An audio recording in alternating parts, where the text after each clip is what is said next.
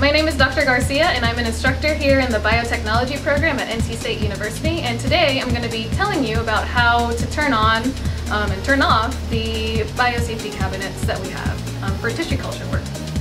So the first thing that we need to do before we actually can start working in our tissue culture hoods is to put on our personal protective equipment, or our PPE.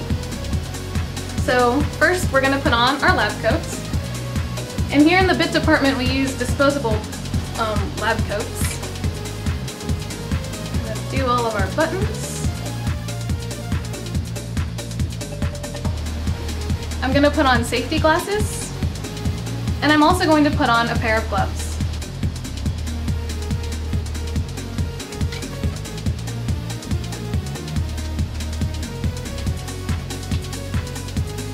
So the reason that we're using these biosafety cabinets is because the cultures that we're going to be using need to be sterile. And so in order to maintain sterility, we actually need to sterilize our hood first. So the first thing that we're going to do in order to turn on the hood is actually to turn on our UV light.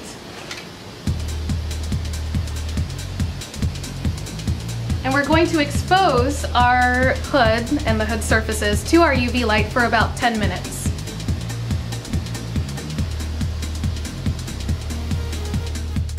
So once those 10 minutes have passed, we're going to turn on the blower, the electricity, and the light. And that automatically turns off the UV light.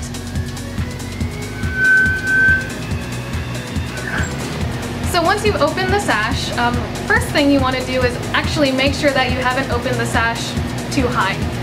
So actually there's an alarm on the hood that will tell you if you've raised it too high. The optimal height is going to be about 8 inches, and this hood is really useful because it actually has a little guide on the side that tells you where the optimal height is. So you can see if we lift the sash higher and we wait a couple of seconds,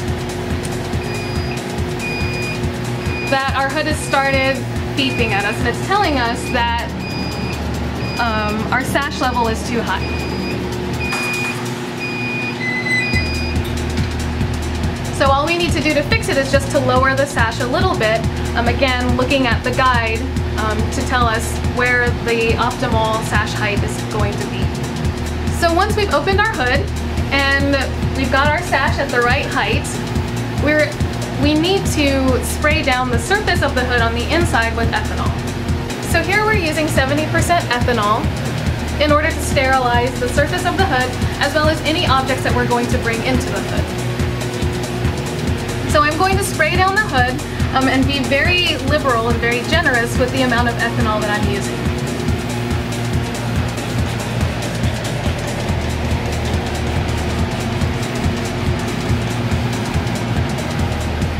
Next, I'm going to wipe down the hood and wipe down all of the ethanol with a paper towel.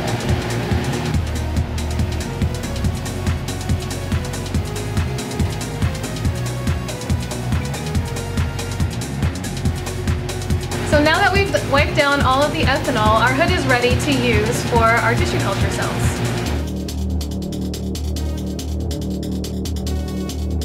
So now we're ready to turn off our hood.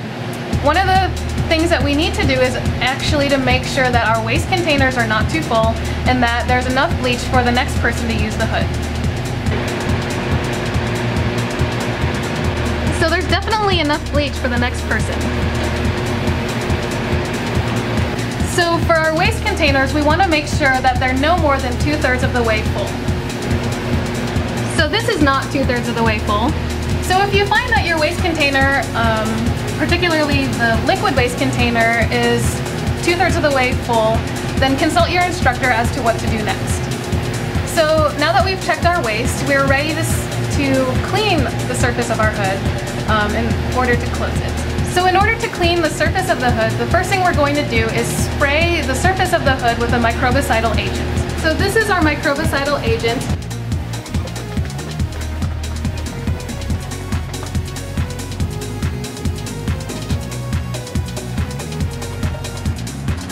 Next, I'm going to spray down the hood with 70% ethanol.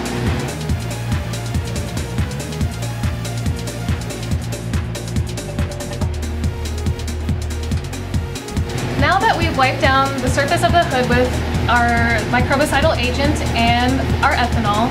We're ready to close everything down and turn everything off. So first we're going to turn off all the lights, the electricity, and the blower, and then we can close the sash.